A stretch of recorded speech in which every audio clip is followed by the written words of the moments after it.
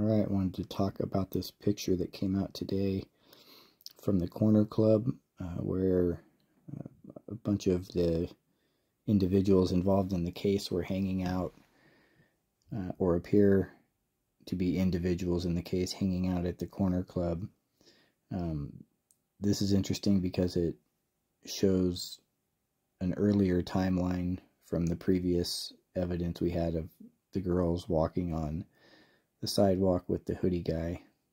So this kind of gives us a little bit more of a solid view of where everybody was at 1:30 in the morning.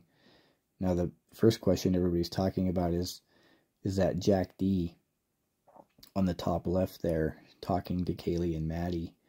To me it looks like it is him. The shoes, the hat, the beard, just the shape of his face. When you zoom in my opinion, that looks a lot like Jack D, dresses like him.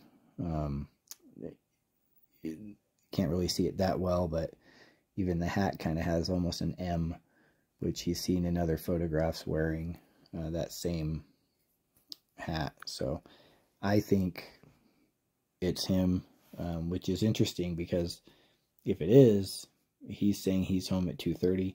He is asleep, not answering his phone. That's his alibi. That's pretty quick to get home, fall asleep. I don't know. Doesn't look like he's had that much to drink there, but it's questionable.